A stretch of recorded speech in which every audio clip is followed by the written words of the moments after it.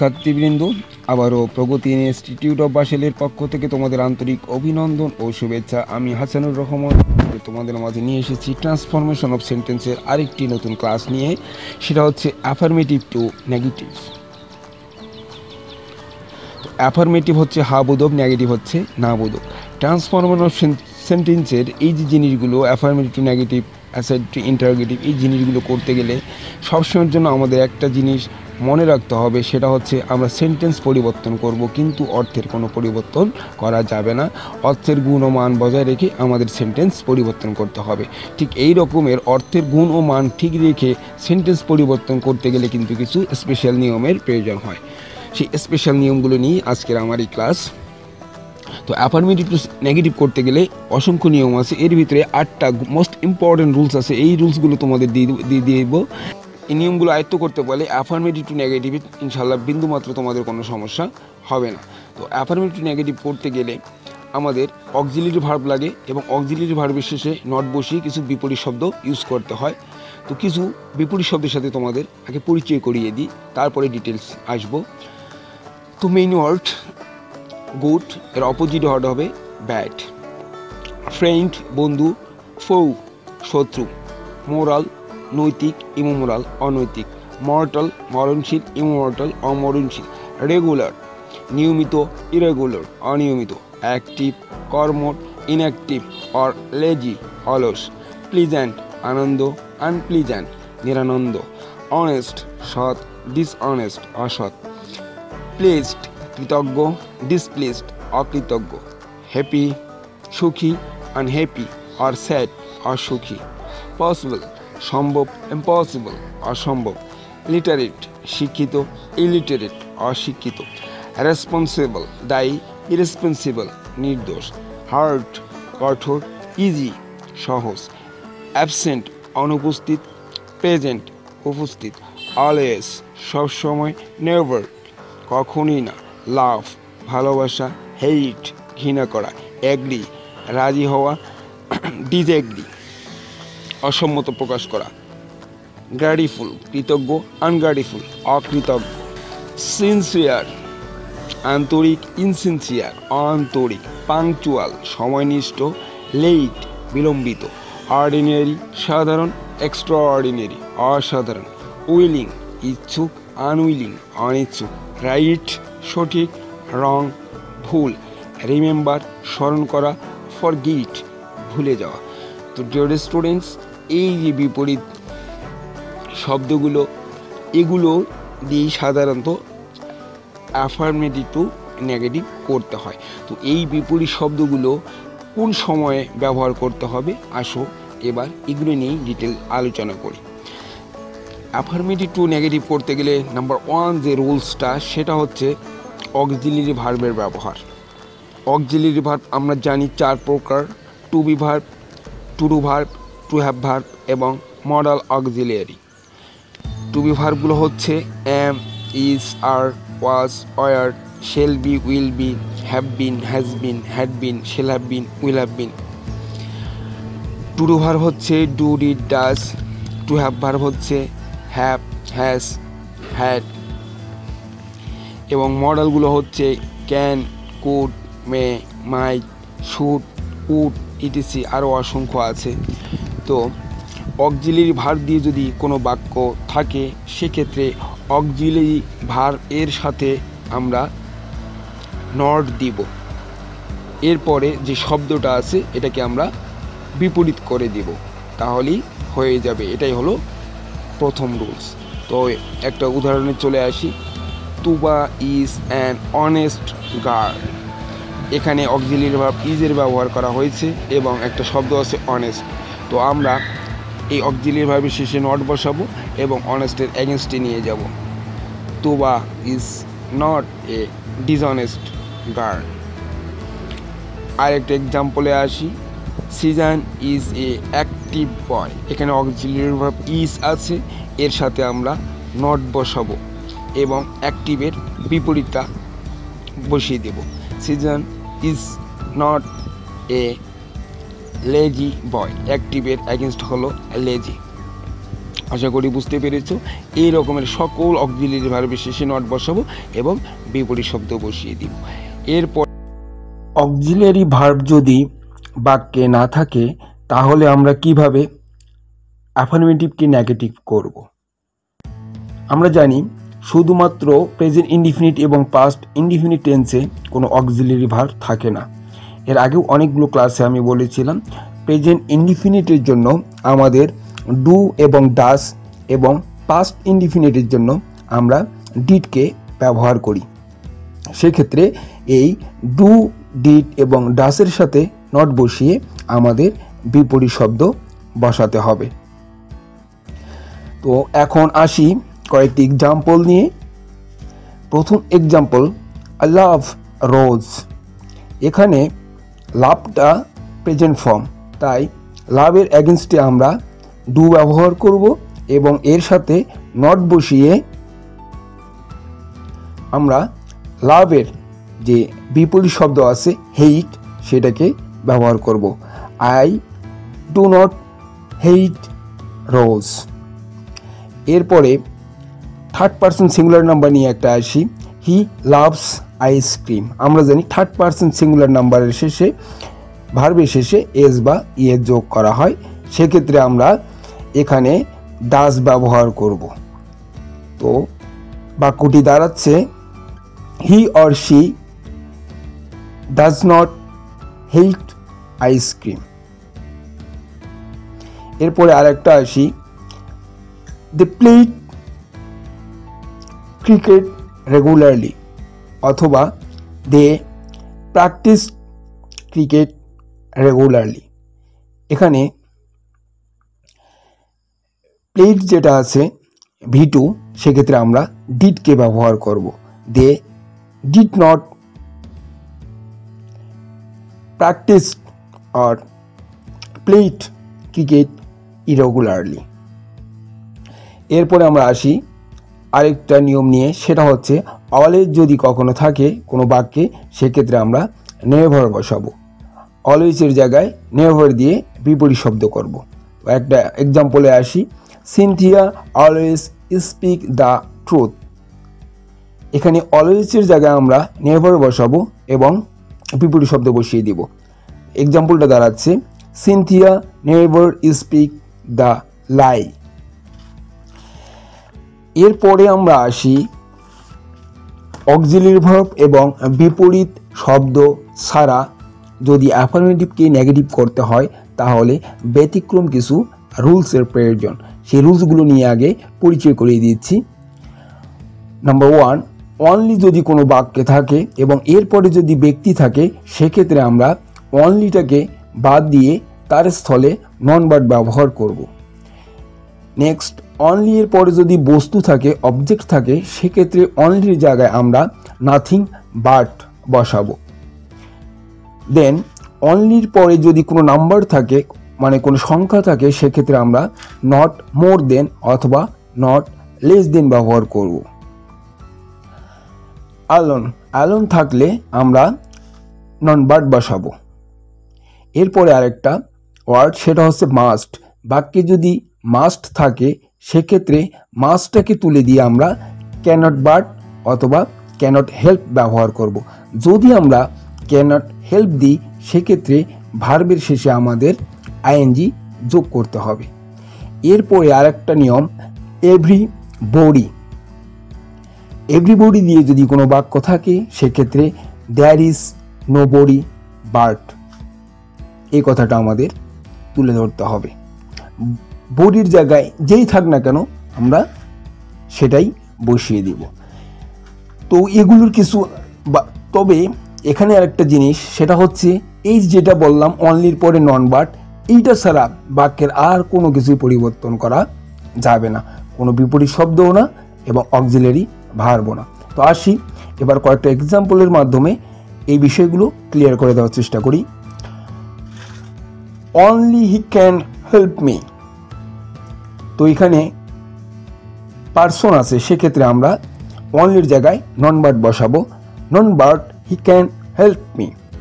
Next, only the sun gives us energy. এখানে only এর পরে বস্তু আছে, সেক্ষেত্রে আমরা অনলির জায়গায় নাথিং বাট বসাবো। তো এক্সাম্পলটা এরকমেরই, nothing but the sun gives us energy. আরেকটু example, the car is only 20 lakh টাকা। এখানে অনলি এর পরে সংখ্যা আছে, সো এখানে আমরা নট মোর দেন অথবা নট লেস দেন যে কোনো একটা ব্যবহার করতে পারি। তো এক্সাম্পলটা দেখে নিই, the car is not more দেন 20 লাখ টাকা। নেক্সট আরেকটা ব্যাপার, সেটা হচ্ছে আলম। আলম যদি থাকে তবে অ্যালনটা কোন জায়গায় বসানো হবে? অ্যালনের পরিবর্তে কিন্তু নন বাট বসাবো। কোথায় বসাবো? তো এক্সাম্পলটার মাধ্যমে এটা ক্লিয়ার করে দিচ্ছি। দ্য ওল্ড ওম্যান ওয়াজ আলন আলিফ। এখানে আলনটা আমরা আলনের জায়গায় আমরা নন বাট বসাতে পারবো না। নন বাটটা আমাদেরকে, এটা একটু ব্যতিক্রম, সেটা হচ্ছে ব্যক্তির আগে বসাতে হবে। তো এক্সাম্পলটা হচ্ছে এরকমেরই, নন but the old woman was আলিফ। এরপরে মাস্টের এক্সাম্পলগুলো দিয়ে মাস্টের ব্যবহারটা তোমাদের ক্লিয়ার করে দিচ্ছি। Must go to college. তো মাস্টের জায়গায় আমরা কি ব্যবহার করব? We cannot but go to college. এখানে আমরা হেল্পও ব্যবহার করতে পারি। তো হেল্প ব্যবহার করলে আইএনজি ব্যবহার করতে হবে। ব্যাপারটি ক্লিয়ার করে দিচ্ছি, we cannot help going to college. আশা করি মাস্টের ব্যবহারটা বুঝতে পেরেছো। এবার আমরা আসি এভরি দিয়ে। Every mother loves her child. তো আমরা এখানে কি করতে পারি? এভরি জায়গায় দেয়ার ইজ নো, এখানে এভরি পরে মাদার আছে, তাই আমরা মাদার ব্যবহার করব, তারপরে বাটকে ব্যবহার করব। এক্সাম্পলটা দাঁড়াচ্ছে, there is no mother but loves her child. তো ডিয়ার স্টুডেন্ট, আশা করি বুঝতে পেরেছো। এরপরে আরেকটা মোস্ট ইম্পর্টেন্ট অ্যাফার্মেটিভ টু নেগেটিভের একটা রুলস আছে, যেটা কমপ্লিটিং সেন্টেন্সে প্রায় দেখা গিয়েছে এসএসসি এবং এসএসসিতে মোস্ট অফেন এটা আসি। সেটা হচ্ছে as soon as. As soon as এটা হচ্ছে একটা অ্যাফার্মেটিভ, যার বাংলা মানে হচ্ছে মাত্রই বা সাথে সাথে। এর যদি নেগেটিভ করতে যাই আমরা কিন্তু তিনভাবে করতে পারি। একটা, নো সোনার হ্যাড ব্যবহার করে, হার্ডলি হ্যাড ব্যবহার করে, স্কার্সলি হার্ড ব্যবহার করেও আমরা এটা কমপ্লিট করতে পারি। তো অ্যাজ সুন অ্যাজ এটা পজিটিভ, এর মানে হচ্ছে মাত্রই বা সাথে সাথে। নো সোনার হ্যাড এর মানে হচ্ছে তে ড্যাশ ড্যাশ তেই, মানে দেখতে না দেখতেই, খেতে না খেতেই, আসতে না আসতেই, এই ধরনের অর্থে no sooner had, hardly had, scarcely had ব্যবহার করা হয়। এরপর একটা এক্সাম্পল আসি, আর সাথে সাথে আজকে তোমাদের এটাও বুঝিয়ে ক্লাসটা কমপ্লিট করে দিচ্ছি। সেটা হচ্ছে অ্যাজ সুন অ্যাজ এর পরে এটা একটা কমপ্লেক্স সেন্টেন্স। তো কিভাবে বাক্যগুলো যুক্ত হয়? আমরা জানি কমপ্লেক্স সেন্টেন্সে সাধারণত দুইটা সাবজেক্ট এবং দুইটা ভার্ব বসে। তো এটা কিভাবে বসবে সেটা ক্লিয়ার করে দিচ্ছি। তো অ্যাজ সুন অ্যাজ এর পরে তো দুইটা ক্লজ তো অবশ্যই থাকবে। তো প্রত্যেকটা কলজই একই ধরনের স্ট্রাকচার থাকে, সেটা হচ্ছে এরপরে সাবজেক্ট বসবে, দেন ভার্বের পাস্ট ফর্ম, দেন অবজেক্ট।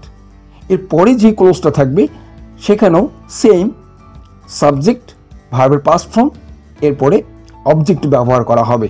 আর আমরা জানি কমপ্লেক্স সেন্টেন্সে কিন্তু সাধারণত কিছু কিছু সেন্টেন্স আছে যেখানে কানেক্টরটা বাক্যের মাঝখানেই থাকে, যার কারণে দুই ক্লোজের মাঝখানে কোনো কানেক্টর ব্যবহার করা হয় না। তো এক্সাম্পলটা এরকমেরই, no sooner had the বাগলার saw the কপ। বাগলার অর্থ এখানে চোরকে বলা হয়েছে, শেষরা চোর, শিডিল চোর। আর কপ বলতে এখানে পুলিশকে ব্যবহার করা হচ্ছে। তোমাদেরকে নতুন দুটো শব্দের সাথে পরিচয় করিয়ে দেওয়ার জন্য এই দুটো শব্দকে আমি ব্যবহার করেছি। এর বাংলা অর্থ হচ্ছে পুলিশকে দেখা মাত্রই চোরটি, হি রেন আওয়ে, পালিয়ে গেল। তো এইটাকে আমরা তিনভাবে করতে পারি। তো একটা এক্সাম্পলের মাধ্যমে তোমাদের বুঝিয়ে দিব। কিন্তু no sooner had, hardly had, scarcely হ্যাডের পরে বাক্যগুলো কিভাবে বসে এটা তোমাদের জানা মোস্ট মোস্ট মোস্ট ইম্পর্টেন্ট। কারণ এসএসসি এবং এসএসসিতে কমপ্লিটিং সেন্টেন্সে এখান থেকে অবশ্যই একটা থেকে যায়। মোস্ট অফেন দেখা গেছে 80% এটা থাকার সম্ভাবনা বেশি। তাই স্ট্রাকচারটা সহ তোমাদের বুঝিয়ে দিচ্ছি। তো no sooner had, scarcely had এবং হার্ডলি হ্যাড, এই তিনটাতে তো দুইটা ক্লোজ বসে। প্রথম ক্লোজে সাবজেক্ট থাকবে, ভার্বের পাস্ট পার্টিসিপল ফর্ম, তারপরে অবজেক্ট। সেম হার্ডলি হ্যাডেও স্কার্সলি হ্যাডেও প্রথম ক্লোজে আবার বলছি সাবজেক্ট, ভার্বের পাস্ট পার্টিসিপল ফর্ম, তারপরে অবজেক্ট। এরপরে যে আরেকটা ক্লোজ বসে এর মাঝে একটা কানেক্টর দেন ব্যবহার করতে হবে শুধুমাত্র নো সোনার হ্যাডের বেলায়। এরপরে যে ক্লোজটি থাকবে সেখানে সাবজেক্ট ব্যবহার করব, ভার্বের পাস্ট ফর্ম এবং অবজেক্ট। আমি আরেকটু, যেহেতু অনেক বড় একটা বাক্য তাই এটা আমি বারবার রিপ্লে করছি। প্রথম ক্লোজে থাকবে সাবজেক্ট, ভার্বের পাস্ট পার্টিসিপল ফর্ম, অবজেক্ট। এরপরে দেন কানেক্টর ব্যবহার করার পরে সাবজেক্ট, ভার্বের পাস্ট ফর্ম এবং অবজেক্ট। এটা শুধুমাত্র এই দেন কানেক্টরটা ব্যবহার করবো শুধু নো সোনার হ্যাডের বেলায়। হার্ডলি হ্যাড এবং স্কার্সলি হ্যাডের বেলায় সবই ঠিক দেখবে, শুধু হোয়েন নামক কানেক্টরটাকে আমাদের ব্যবহার করতে হবে। আশা করি বুঝতে পেরেছ। হার্ডলি হ্যাড এবং স্কার্সলি হ্যাডের বেলায় শুধু হোয়েন কানেক্টর ব্যবহার করতে হবে, আর নো সোনার হ্যাডে দেন কানেক্টরটাকে ব্যবহার করতে হবে। এর ফার্স্ট ক্লোজ এবং সেকেন্ড ক্লোজের স্ট্রাকচার সম্পূর্ণ একই থাকবে। যাক, প্রথম যে এক্সাম্পল নো সোনার হ্যাড, এটাকে যদি আমি নেগেটিভ করতে চাই তাহলে আমরা এভাবে করতে পারি। আমি একটা হার্ডলি হ্যাড দিয়ে করাচ্ছি। Hardly had the বাগলার seen the COP when he ran আওয়ে। অনেক কষ্ট হলো, অনেক বড় একটা ব্যাপার এটা নো সোনার হ্যাডের। তো চেষ্টা করবো তোমরা এটা অন্তত এই ইয়েটা একটু ভালো করে মনোযোগ দিয়ে দিবা। এরপরে আসি, ডিগ্রি দিয়ে যদি কোনো transformation of sentence affirmative two negative আসে, সেই ক্ষেত্রে মনে রাখবা আমরা জানি ডিগ্রি 3 প্রকার: পজিটিভ, কম্পারেটিভ এবং সুপারলেটিভ। তো সকল ডিগ্রির নেগেটিভ হলো পজিটিভ ডিগ্রি। দ্যাট মিনস কম্পারেটিভও যদি থাকে বা সুপারলেটিভ যাই থাক না কেন, যদি নেগেটিভ করতে বলে তোমরা সেটাকে জাস্ট পজিটিভে ডাইভার্ট করবা, দ্যাটস এনাফ, এটা নেগেটিভ হয়ে যাবে। তো একটা এক্সাম্পল নিয়ে আসতেছি। Tuba is one of the most intelligent girl in the class. এটা একটা সুপারলেটিভ। তো এটাকে আমরা পজিটিভে নিয়ে আসবো। সেটা হচ্ছে very few girl in the class is as intelligent as Tuba. এখন তোমাদের প্রশ্ন হতে পারে, স্যার এটা কিভাবে করলেন? আসলে এটা করার আমার ডিগ্রির একটা ক্লাস আছে, অনেক বড় একটা ফাংশন। এটা এই ক্লাসে, এই অ্যাফার্মেটিভ টু নেগেটিভে এই ক্লাসের স্ট্রাকচারটা বোঝানো সম্ভবই হবে না। আমার ডিগ্রির ক্লাস আছে, তুমি সেখান থেকে দেখে নিও। এরপরে আরেকটা আছে, সেটা হচ্ছে টু অ্যাডজেক্টিভ টু। এই ধরনের যদি ওয়ার্ড দিয়ে যে বাক্যগুলো থাকবে, টু ড্যাশ ড্যাশ টু মানে এতই ড্যাশ যে, এখানে সাধারণত একটা অ্যাডজেক্টিভ বসা হয়। এতই গরম যে, এতই ঠান্ডা যে, এতই শক্ত যে, এতই ভালো যে, এতই ভদ্র যে, এতই শিক্ষিত যে, এই ধরনের অ্যাডজেক্টিভ যুক্ত বাক্য যদি আমরা নেগেটিভ করতে চাই, সেক্ষেত্রে টু এর পরিবর্তে আমাদের সো ব্যবহার করতে হবে। এরপরে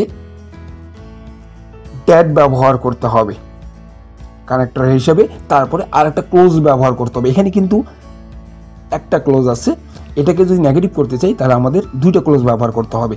পরবর্তী ক্লোজে, দুই ক্লোজের মাঝখানে আমরা জানি কানেক্টর ব্যবহার করা হয়, সে ড্যাট নামক কানেক্টরটা ব্যবহার করতে হবে এবং পরে সাবজেক্ট দিয়ে ক্যানটটাকে ব্যবহার করতে হবে। তো একটা এক্সাম্পলে চলে আসি।